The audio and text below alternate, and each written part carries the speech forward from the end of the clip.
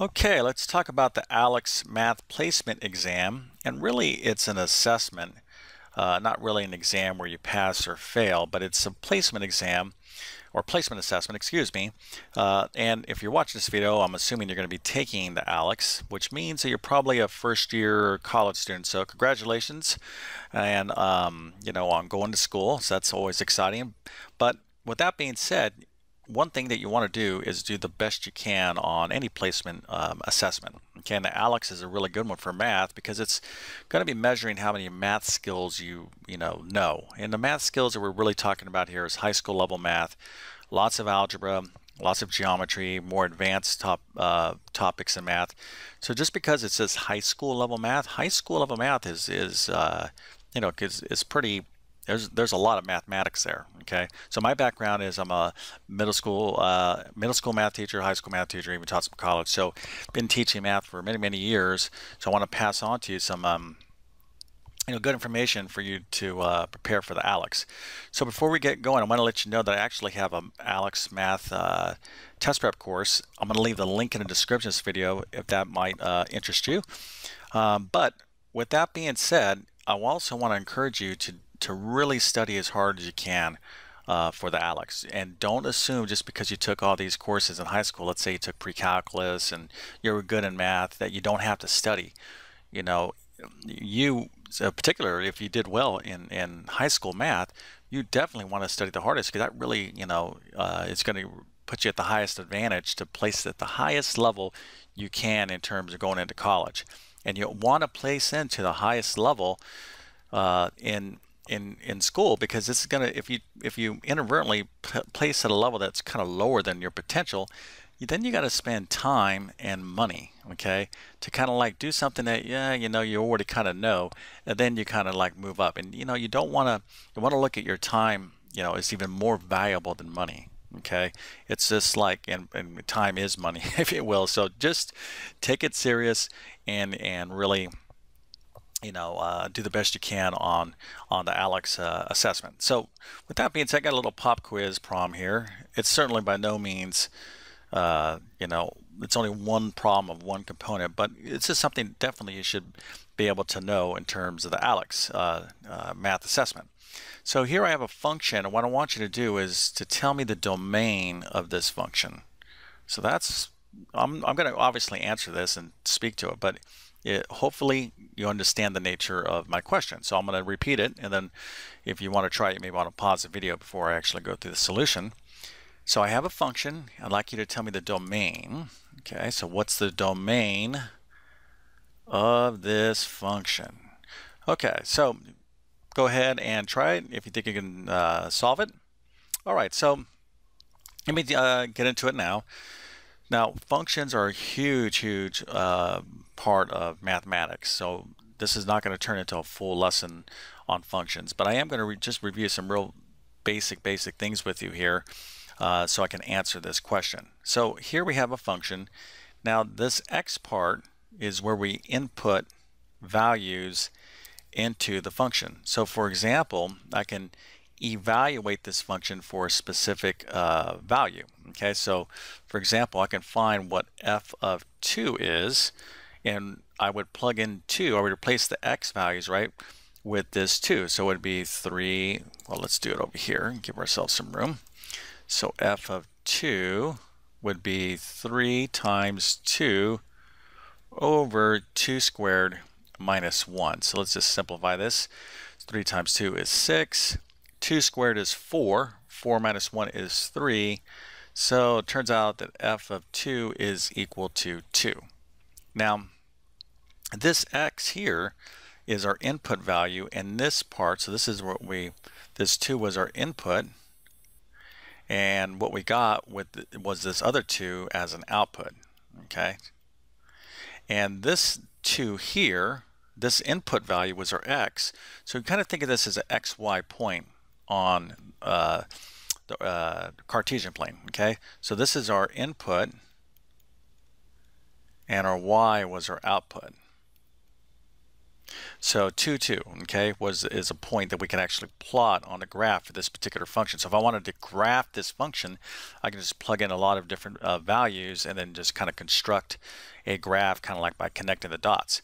Now, the input and output, we have specific names for them in the function world, okay? Our input is called the domain, and the output is called the range. Now, the domain is actually a little bit more specific. The domain is like, okay, well, it's just the input values we can plug into a function. Well, it's a little bit more than that, okay? The domain is the idea of what numbers are we allowed to plug into this function. So you're like, well, what do you mean by that?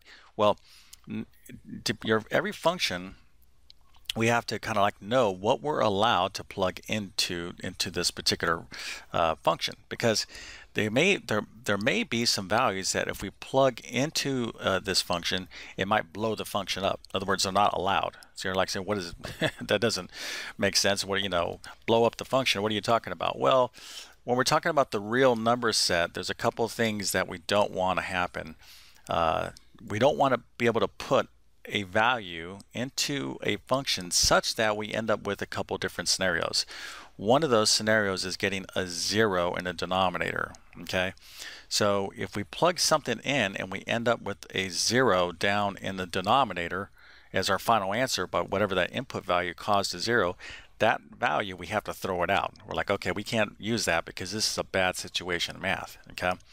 Another scenario that you don't want to happen is where you end up with a negative value underneath a square root, okay?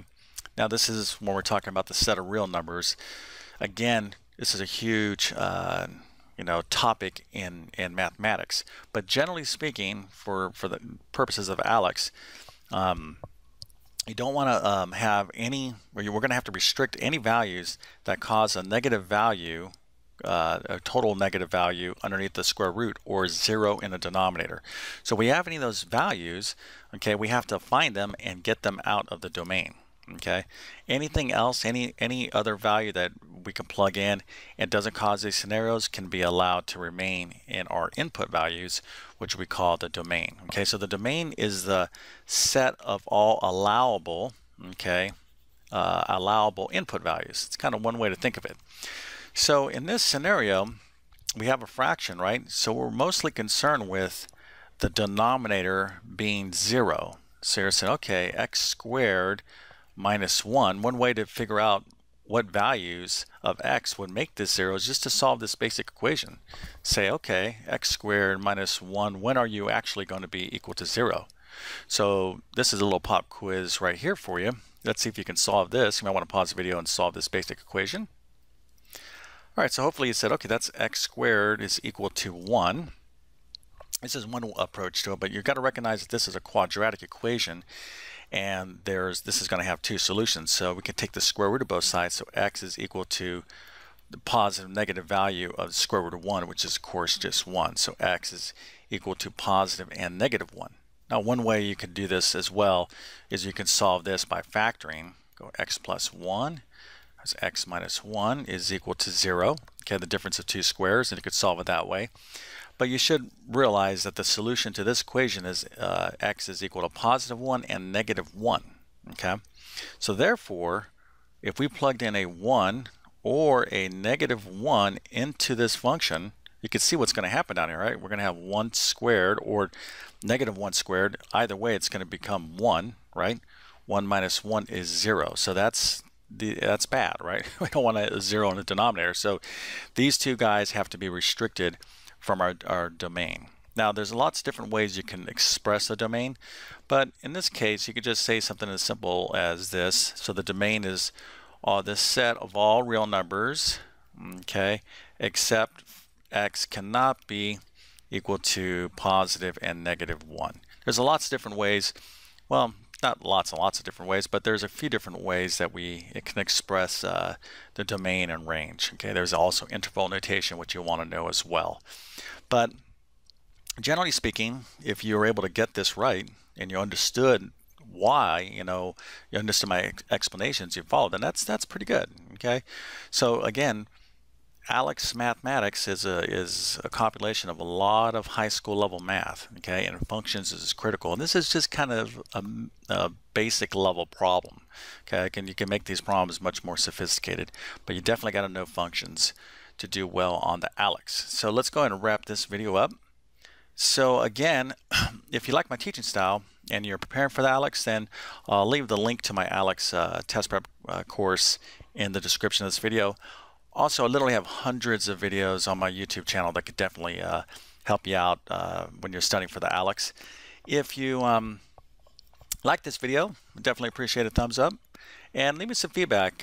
Were you given the option to take the Aleks only, or the Aleks, and there's other tests out there like the AccuPlacer, there's even a few probably other assessments, but it's just, I kind of like to know from you, what's kind of going on there. It seems to me that the Aleks is really widely used, so a lot of people out there are taking. It's a great for good reasons. It's an excellent assessment, but any feedback would definitely be appreciated. Again, if you walk away from this video with one thing, that main thing is this: study for this assessment. Okay, do yourself the favor of just doing the best you can. It's not going to be perfect because you got other assessments going on. Probably you got a lot of other things that are competing for your time. But try to put in a good level of effort. Do the best you can on the Aleks, and hopefully, my videos and my course can help you out. But with that being said, I wish you all the best. Thank you for your time, and have a great day.